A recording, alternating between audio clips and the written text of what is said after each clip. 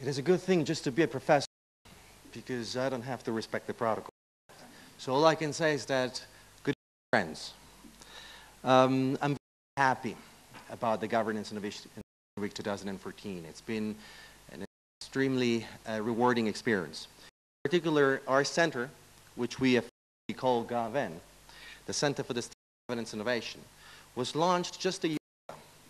And it went from having staff members, just me and the deputy director, to about 16 staff members at the moment. Most of them are in the room. Actually, I would like them to stand up so that we can all applaud them because they've done a great job. So please, guys, why don't you rise? You're going to rise. I want to put our hands together for them. Everybody, word. John, Chris, Reason, Magali, Frank, and Eddie, Stephanie, Sonia, thank you so much. As of now, we have over 10 multi-year research projects. Less than a year, we have published over 10 research articles in internationally accredited journals. Our university puts a lot of emphasis on that. And reports, as well as 5 books.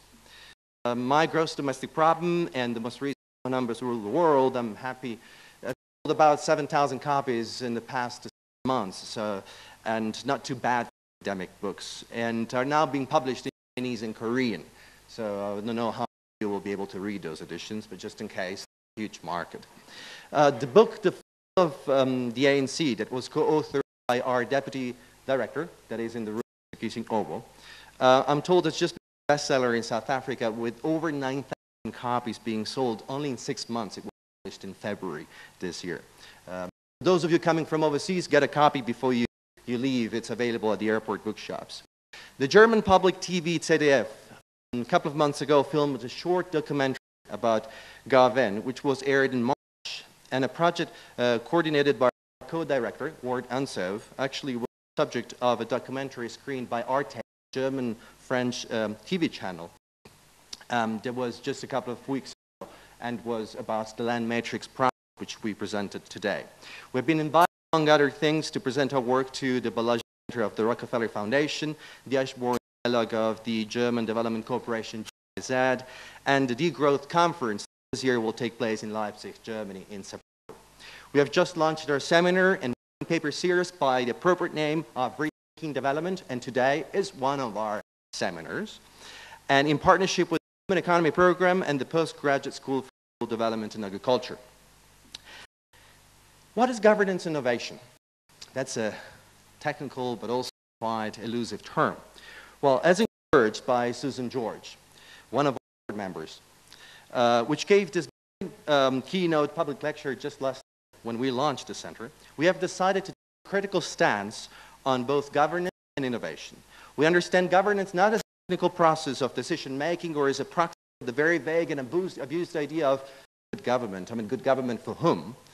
But we understand governance as a dynamic concept, describing competing and complementary interests that shape how our societies function.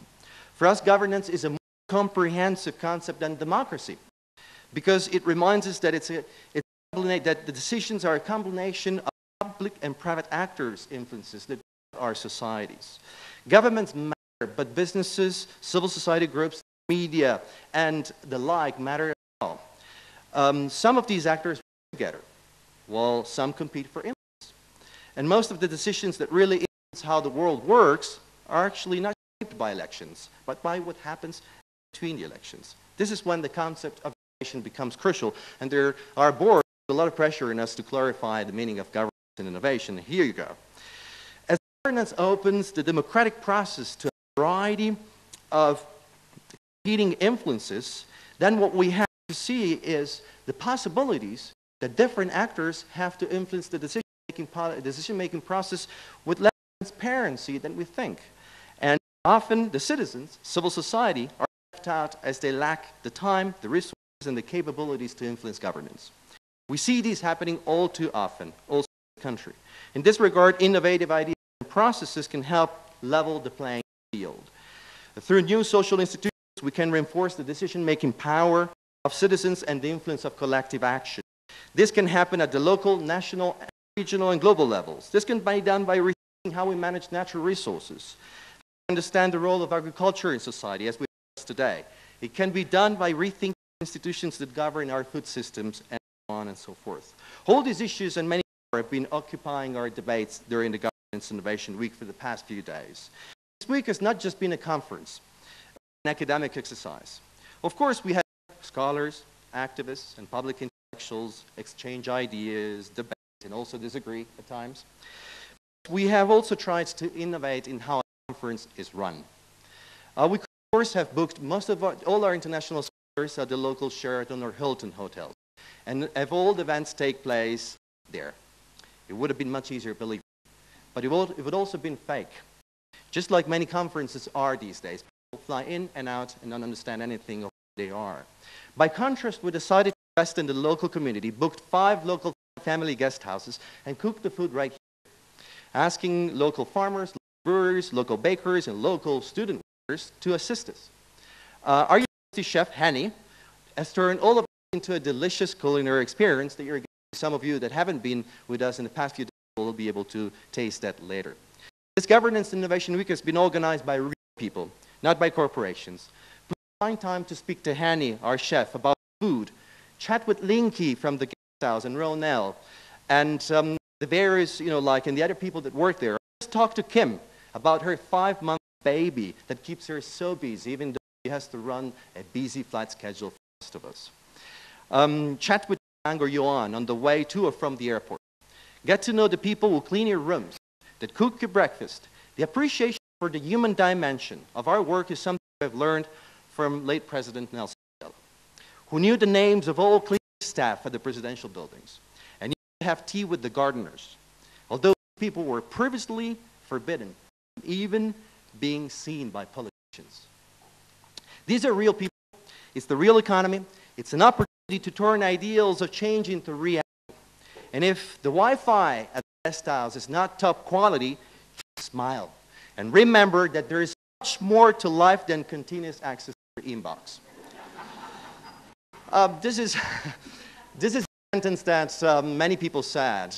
I know, of course, that Gandhi also mentioned something similar, but I only heard once from the late British politician Tony Benn, who once said, first they ignore you, then they say you're mad, then dangerous, then there is a pause. And then you can find anyone who disagrees with you. Well, this is a part of the description of how we see governance innovation. In 1998, a citizen coalition to promote a financial transaction tax, known as ATTAC, and led, among others, by Susan, established. They were ridiculed, accused of cheap populism, considered an irrational bunch of radicals. You correct me if I'm wrong, Susan. 10 years later, the global economy crashed, and we're living the consequences of such a catastrophe. The European Union now has agreed to establish a financial transaction tax as of January 2016. Between 60 and 80% of European citizens are in favor. President Barroso just said, this tax, and I quote, can raise billions of euros of much-needed revenue for member states in these difficult times. This is about fairness. We need to ensure the costs of the crisis are shared by the financial sector instead of shouldered by ordinary citizens. What would the world look like? This is me, quote. What would the world look like if such a tax had been implemented 10 years ago?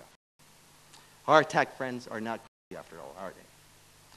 So at Darwin, we believe that we are on the verge of a historical transition. This transition may occur by disaster, that is, it will be forced on us, or by design. We bet on design.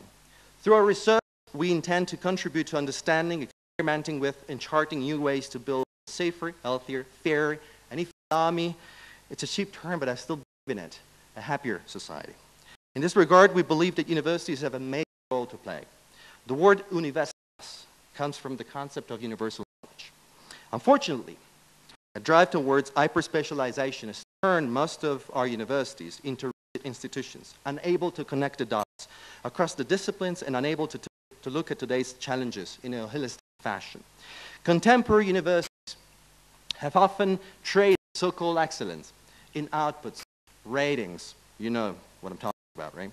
For social relevance. Recent reactions among students, such as inspiring the rebellion against textbook economics that is spanning the world, recently featured also by the Financial Times, are a good indication of the fact that time has come perhaps for universities to reinvent themselves. I'm told by these students, by Twitter, that my growth domestic problem is actually widely read among these peoples, which makes me very proud to say. Once a friend told me that reforming a university is like restructuring a graveyard. You won't get much support from within. Happy to say, this doesn't seem to be the case at the University of Pretoria. We believe our university is well placed to lead the academic transition in South Africa. We need a new model of research and a knowledge generation which crosses boundaries and promotes innovative thinking. While in the past our university was associated with rigidity, political conservativeness, and lack of pluralism, we all know the past of the University of Pretoria, lately we have demonstrated a strong commitment to change. We may be on the verge of a critical U-turn. Through its support for innovation and transdisciplinary research, the University of Pretoria may very well become a pioneering voice among those research and teaching institutions interested in leading Africa towards a brighter 21st century.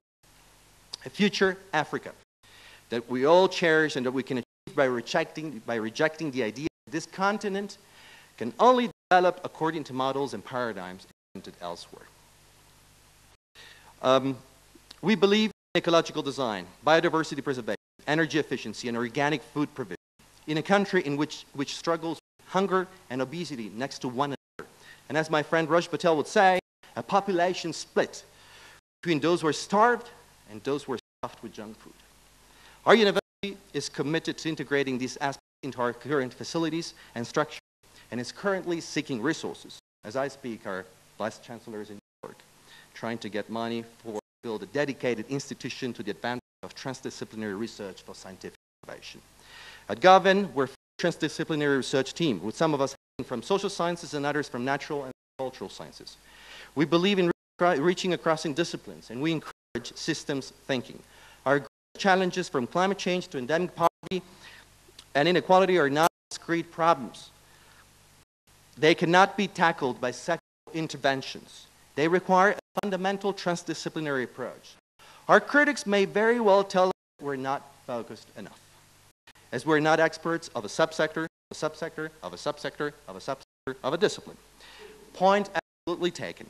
The history of knowledge is paved by the contribution of non-specialists, like Aristotle, Leonardo da Vinci, Karl Marx, John Keynes. I don't know how many of you know that actually Keynes never studied economics formally. His mentor, Alfred Marshall, tried in vain to convince him to study economics, but Keynes opted for mathematics and philosophy. Obviously, he wasn't focused enough. Our Governance Innovation Week was opened by Johan Galtung, another scholar with little focus. Trained as a mathematician, Galtung founded peace studies and became one of the leading sociologists of the 20th century. And now it's a privilege, an honor, and above all a pleasure to welcome another intellectual that struggles with academic focus. Dr. Vandana Shiva was trained as a physicist and philosopher. Her PhD dissertation dealt with hidden variables and locality in quantum theory. Vandana Shiva then founded the Research Foundation for Science, Technology, and Ecology, which led to the establishment of Navdanya, which means 9 seeds as well as the new gift, an international movement to protect native seeds and biodiversity, and support the promotion of organic farming. More than 7,000 farmers are now members of Navdanya. She's a member of the World Future Council, along with other renowned authors like Jeremy Rifkin, and has been an advisor to the Indian, Italian, Spanish, and Bhutanese governments, among many. Time magazine identified Dr. Shiva as an environmental hero in 2003. Forbes has identified her as one of the 7 most powerful feminists in the world. And Asia Week has called her one of the 5 most powerful communicators of Asia. She's the author of more than 20 best-selling books on ecofeminism, organic farming, social justice, and all globalization activism. She's been the recipient of a long list of awards, including the Order of the Golden Ark by the Dutch royal family, the Global 500 Roll of Honor by UNEP, the Right Likelihood Award, also known as the Alternative Nobel Peace Prize, for pioneering insights into the social and environmental costs of the dominant development process, and her ability to work for local people and communities in the articulation and implementation of alternatives gave her the Save the World and the Sydney Peace Prize. She's the promoter of what she called, I find is exciting, the Grandmother University, a research and teaching institution where traditional knowledge is promoted as the real custodian of biodiversity, biological equilibrium, and ecosystemic as well as human well-being, which should all be supported and not opposed by new technologies and scientific discoveries. It is a great pleasure and honor, and I'm so excited actually to have Vandana among us.